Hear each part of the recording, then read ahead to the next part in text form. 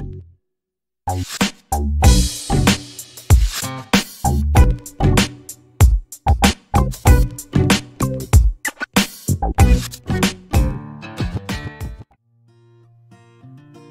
present you with the latest model of the HyvaLift CityLine Hookloader with a lifting capacity of 10 tons.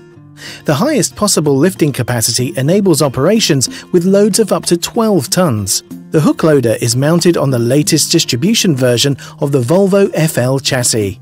The chassis houses an 8-litre 250 horsepower engine, meeting the Euro 6 exhaust emission standard.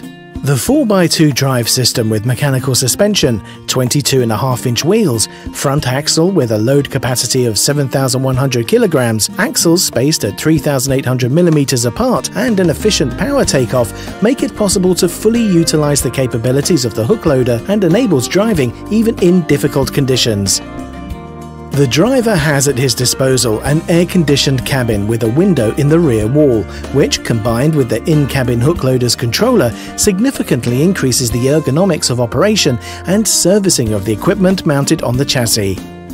The concept used in designing the new model of the Hookloader assumes that in urban environments, an important factor in increasing the effectiveness is the possibility to handle KP-type containers with a lifting lug located at a height of 1200 millimeters, and larger containers with a lug at a height of 1570 millimeters.